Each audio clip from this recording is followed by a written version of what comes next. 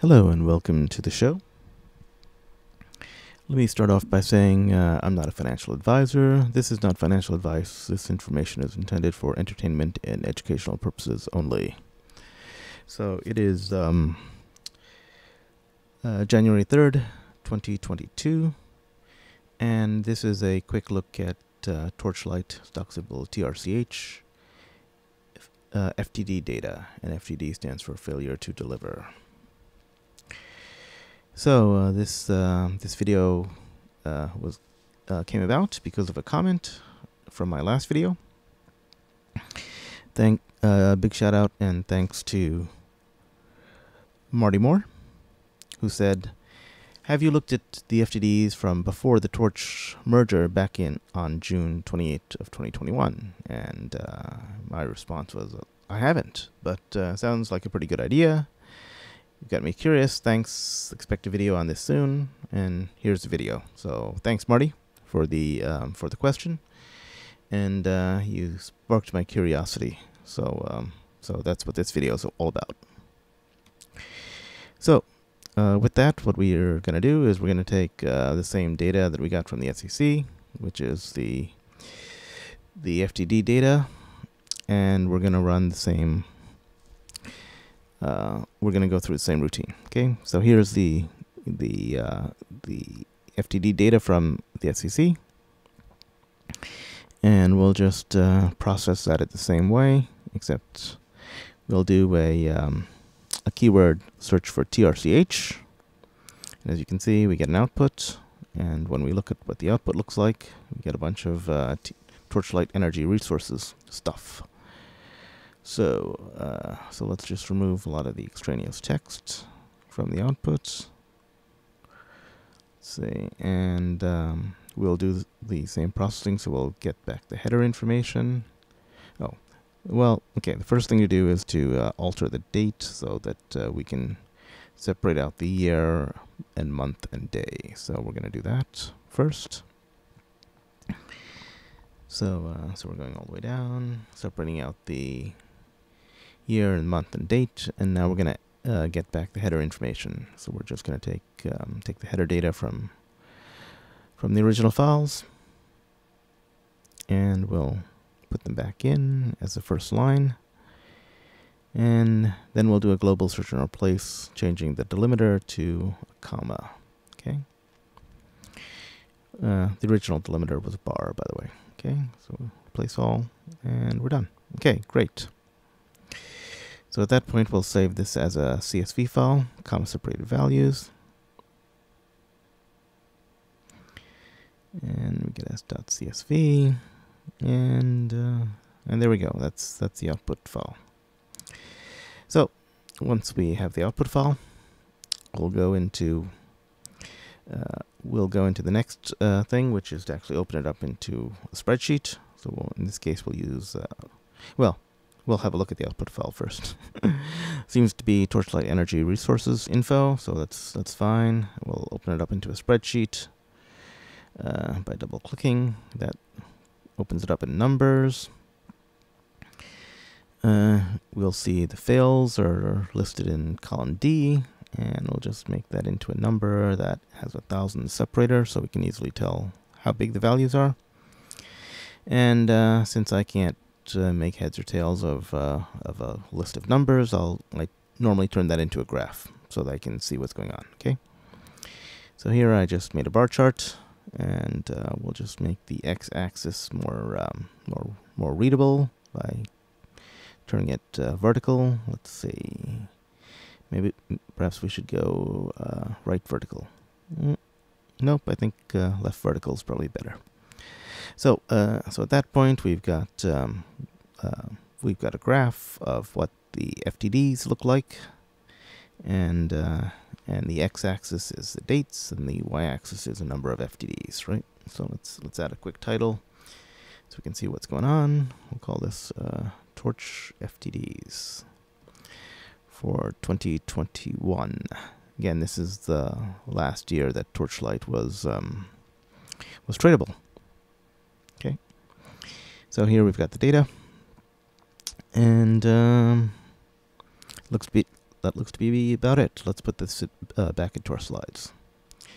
So here we've got the raw data from the spreadsheet, and more data, and more data. So we get basically three huge tables of data.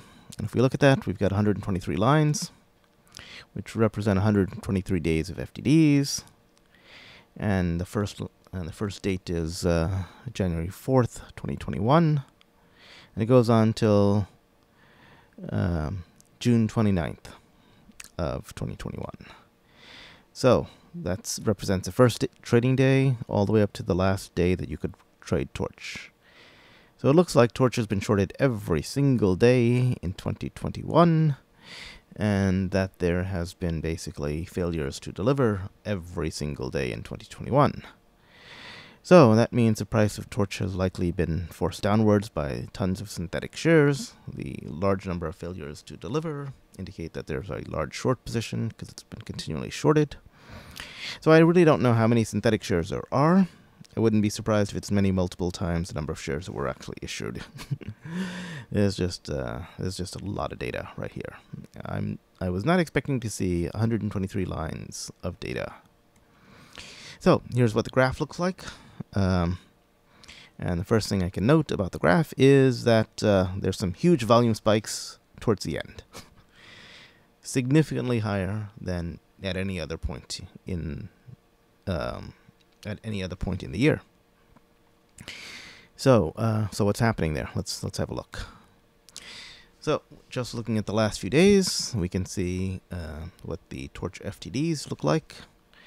And let's see. Let's throw some values on the graph so we can see what the how many FTDs there are. We can see that that these lines are represented by these bars. So on 6/23, looks like there were 8 million FTDs, failures to deliver. 6/24, there was 3.3 million FTDs, again a very large number of FTDs. And on 6/28, there were over 10 million failures to deliver. So that is a significant number of shares that have been failed to deliver on those days. And if the failures to deliver are just a small portion of the actual shares that were shorted, assuming most of them could actually have been, I don't know, sourced from somewhere or borrowed, that means that the number of shares shorted must have been massive.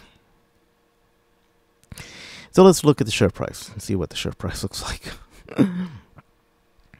So here's the, it's actually hard to find the Torchlight share prices because the symbol is no longer traded. Torchlight Energy does no longer exist.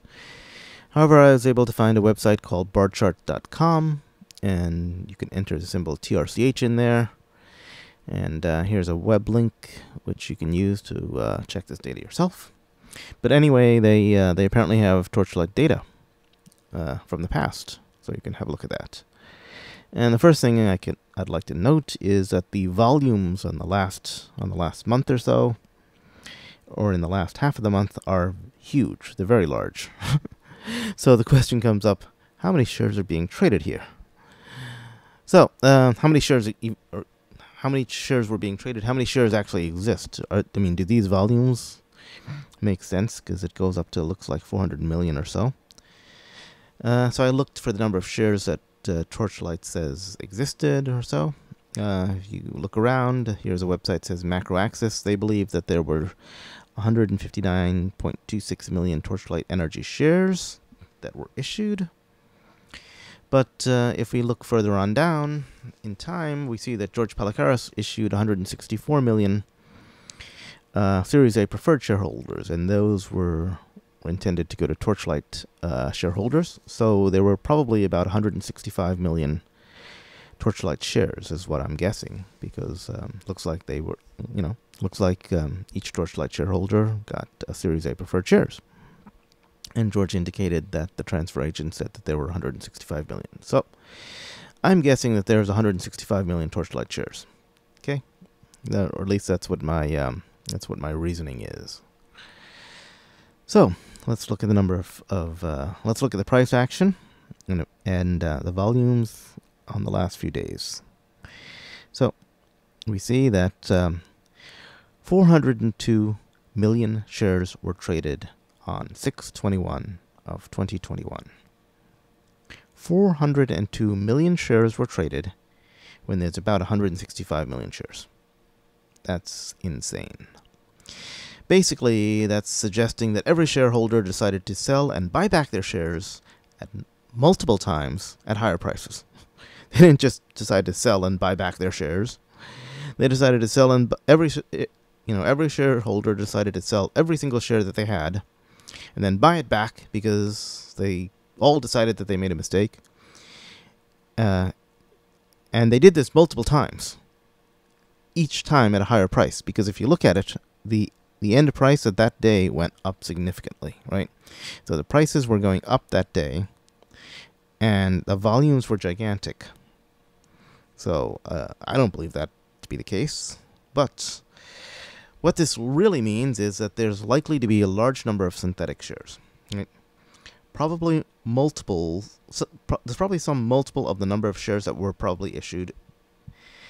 Conservatively, you could guess anywhere from 3x to 10x the number of shares issued. Who knows? I mean, it's really hard to say. So the Torchlight short position is likely incredibly massive. This is probably a very conservative estimate of 3x to 10x the number of shares. So, and that's just from looking at volume and price action, right? That's not even looking at FTDs at this point. Okay. So let's look at FTDs, and let's see if we can line up the FTDs with this volume and price action. Okay, we see that on, on 6/21, we get a massive volume spike, and that is, by the way, not a massive volume spike on the FTDs. Interestingly enough, so that's it's curious. So that means the price went up a lot, there was a massive volume spike, and probably not a lot of shorting took place then. Who knows? So let's look at the data in general, right? So that on 6/21, according to the FTD data, we see that there were, 1.172 million shares were failed to deliver, right? But on that day, which is a large number, but again, not a huge number. And but we see that the price action on that day was $6.27, and if we look at 6/21, it doesn't look like the price action was around $6.27 on that day. It looks like it's somewhere between, I don't know, just under $9 it opened, and it looks like it closed just under $10. You know, spiking up even, all the way up above, almost hitting $11. Okay, so the FTD price does not match the daily price on this on the bar charts, right? On the stock price. So what's going on? I do note that on the following day, 6/22, the price does match, because the 6/22 FTD price is $9.92, and the 6/21 price is $9.92. So I'm thinking that the FTD data is off by 1 day to the price data. So that's probably the case. So there'll probably need to be a slight adjustment made there. Interestingly enough, I'm seeing an additional day of FTD data, even with that 1 day adjustment, because I see on 6/28 the FTD price was $4.95, and on 6/29 there's an additional FTD which has a price of $4.95. So even with that extra day, we seem to have some sort of extra day in there. However, the total amount of FTDs on that day are very small. They're something like 1,859. So it's a very small number of FTDs. It's not the big 10 million line. So it doesn't actually even show up on, it's not even visible on the linear graph here.